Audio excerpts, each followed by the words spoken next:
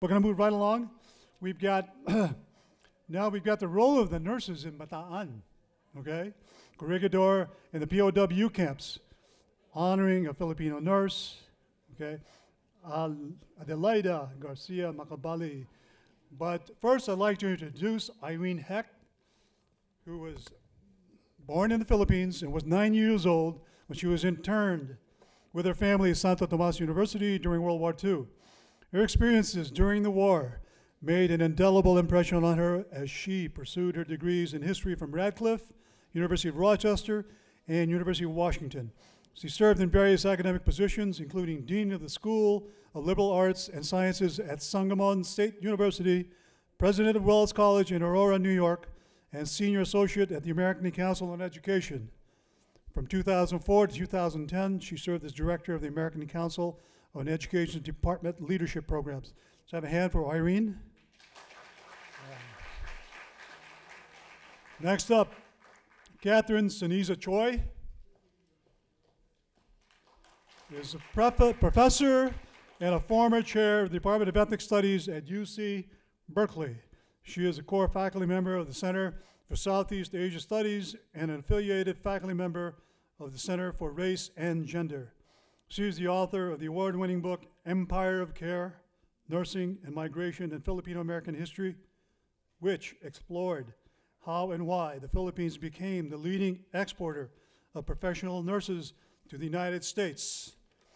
Her second book, Global Families, A History of Asian International Adoption in America, unearths the little-known historical origins of Asian international adoption in the United States, beginning with the post-World War II presence of the United States military in Asia.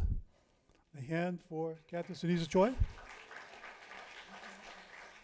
Carlos Macabali is the second of 4 siblings born to Alejandro and Adelaida Garcia Macabali, not Macapagal, okay. My bad. He graduated from the University of the Philippines School of Medicine and migrated to the United States in 1975 to pursue his residency training in New York, Philadelphia, and California. He is a diplomat in internal medicine, pulmonary medicine, and critical care medicine, and has been in medical practice since 1985. He is currently the Chief of Staff-elect at Beverly Hospital in Montebello, California. Welcome, Dr. Carlos Macabali. Okay. Next up, we have Tina Macabali Jose. Was inspired by her mother, Adelaida Garcia Macabali, a nurse on Bataan and Corregidor during World War II.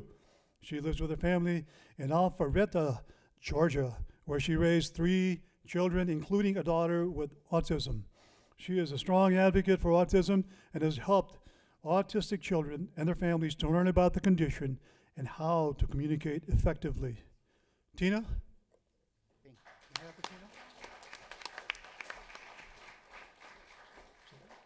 Okay. All right, on with the presentation. All right, first, thank you for the warm welcome you've given all of us. I want to be, what? Microphone.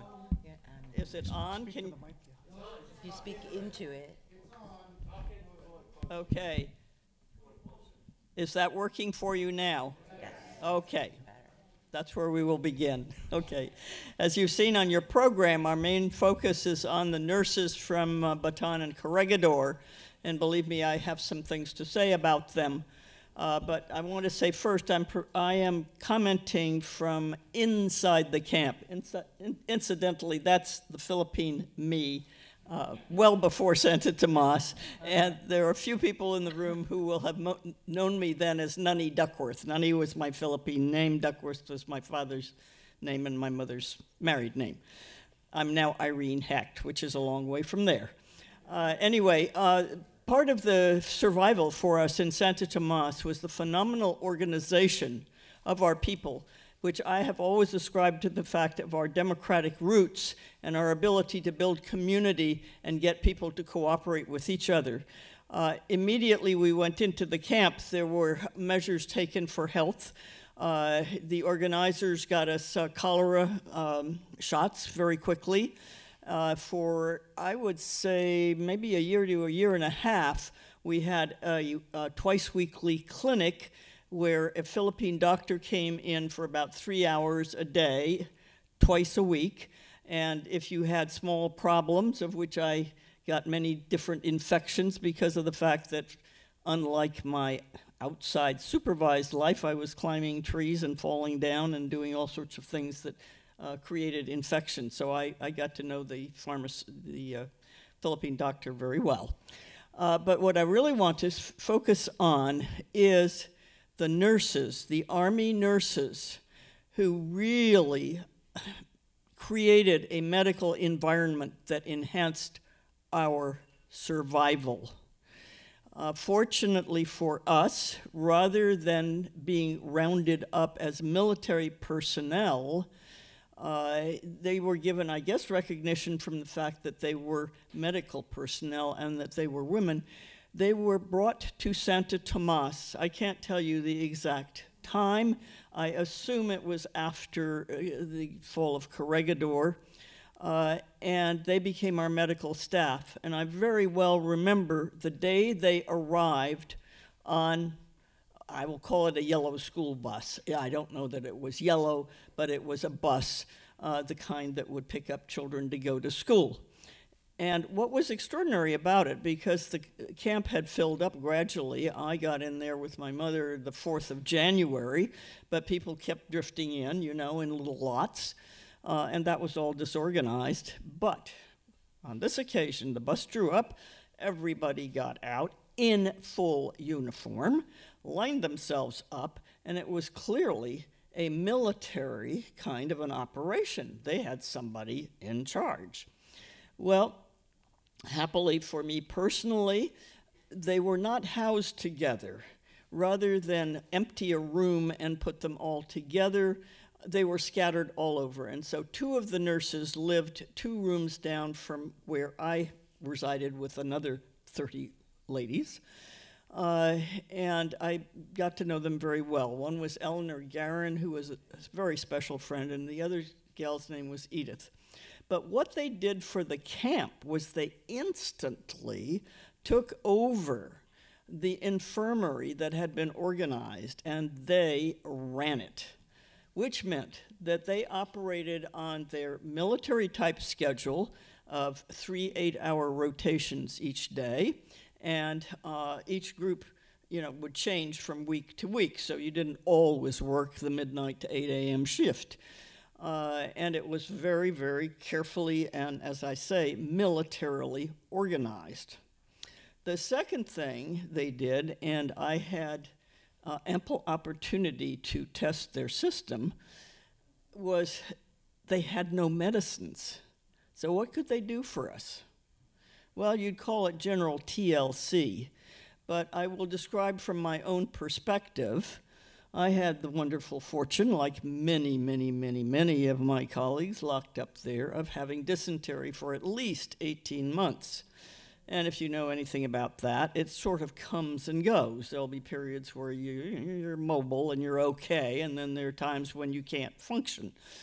So there's more than one occasion where I had to find my way to the infirmary, so I knew their system very well. And except for one occasion where I ended up on my hands and knees because I couldn't stand, I got myself in, and I would walk into the ward. No problem. No intake, no questions asked, no permission, no forms, no nothing. There's a bed. Get in it. And obviously, the condition I would come in, I was at the desperation point. That was quite simple.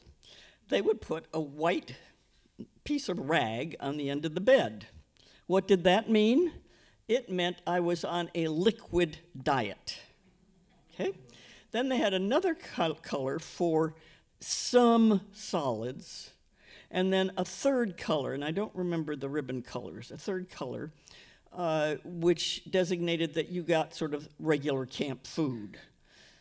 Well, that was their medical treatment. There wasn't a drug to be found. But what did it do?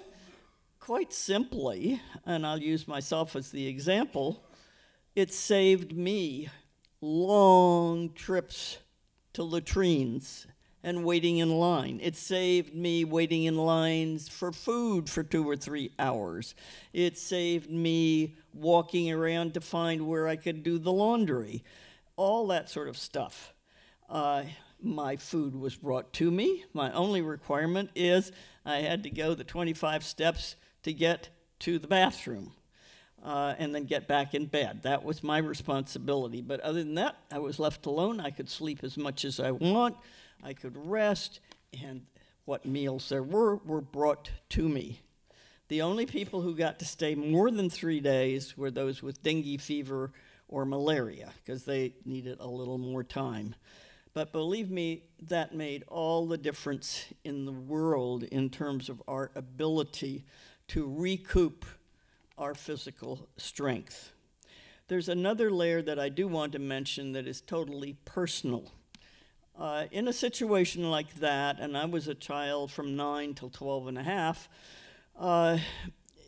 you need adults to help you master things and cope with life. That's true, I think, for all people at all time, but it is especially important in a crisis situation of this sort, where the pressures on parents are horrendous, and they cannot lend you the kind of emotional support that they would do in normal circumstances. So you found other adults.